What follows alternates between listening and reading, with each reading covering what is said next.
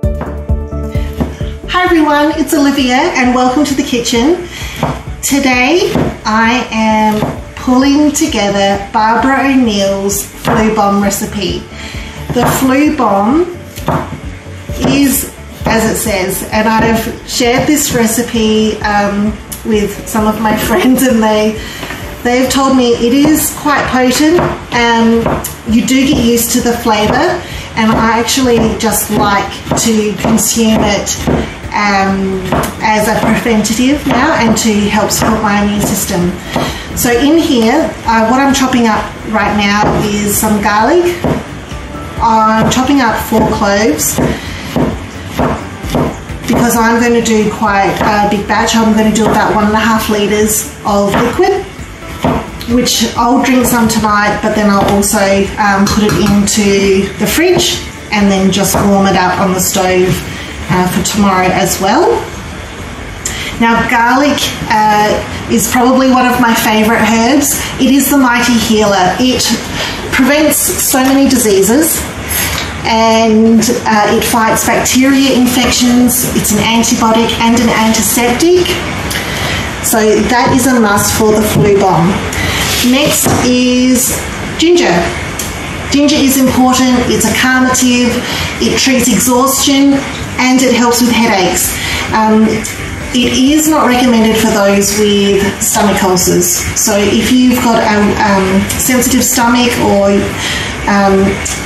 you need to be, do your own research. But for natural headache relief and to give yourself a lift, ginger is something that we're going to put in here. So I'm putting in about that much into my big pot. With a spoon, I'm just going to scrape the skin off. It's quite simple once you get around. What else we're putting in here? So I will be putting the ginger and garlic in the pan and putting about 1.5 litres of water in there, and then bringing that up to a boil.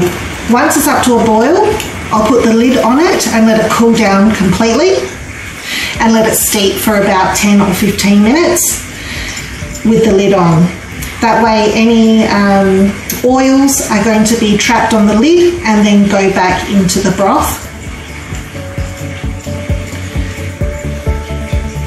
And then once that has happened, so after it's been steeping for that amount of time, we will then put in the juice of 2 lemons.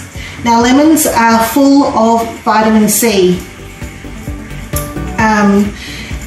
They might not have as much vitamin C as other fruits or vegetables, but they are such a complete and well-balanced fruit with the organic acids and the mineral salts in the lemon that makes it such a good cold and flu remedy. It also has antiseptic properties as well, which will help soothe the throat. I'm just going to give this a quick rinse.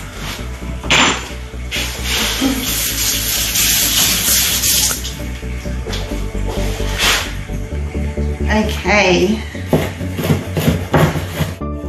So the ginger goes in the pot with the garlic. I'm going to quickly add the water in, and I'll talk about the honey. The honey has come from our own bees, so it's local raw honey. It's last season's honey, so it's candied a bit, but that'll be fine when we melt it into the tea. If you can see in there, we've got lots of bits in there. It's all the bee propolis and all the antibacterial healing properties are in there. So bee propolis will actually kill bacteria, so that is the good stuff. That's what we want, and we'll put that in to make this broth palatable. So we'll put the juice of 2 lemons, the honey, and cayenne pepper. I am just learning about this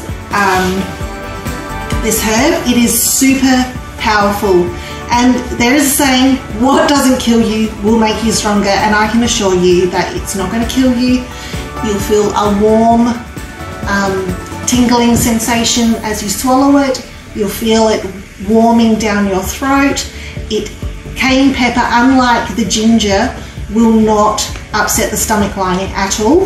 In fact, there has been studies found, let me just read it.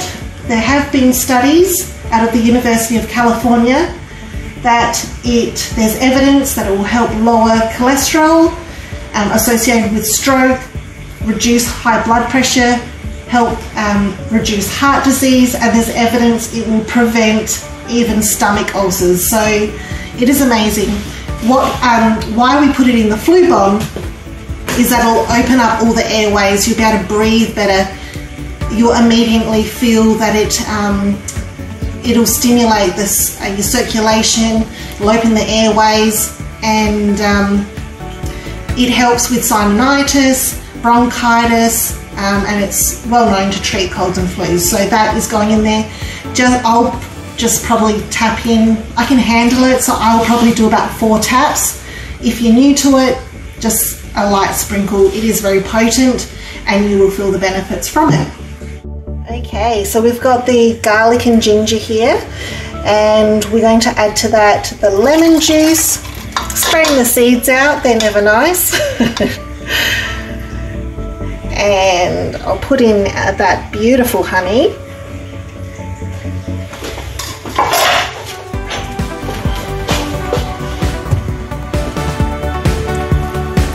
It's quite crystallized, this one.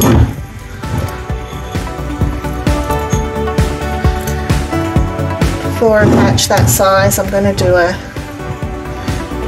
quite a bit, and like I said, this will help make it all palatable with the cayenne pepper. So I'm putting that much in. You can see all that propolis in there. All those bits are really beneficial. Just melt that off the spoon, and I'll show you roughly how much cayenne pepper I put in. I quite like the taste of it and the warming feeling, so I will probably put in that much for 1.5 litres. But like I said, if you're not, just do probably that much, and I'm quite comfortable with having it, and I appreciate the benefits from it. It's a lovely orange hue to it. The cayenne pepper does settle to the bottom, so if you're drinking it throughout the day, and make sure that you give your teacup a little swirl so that it brings the cayenne pepper up. Otherwise you'll get a strong hit at the end of the cup. Enjoy the benefits of this remedy.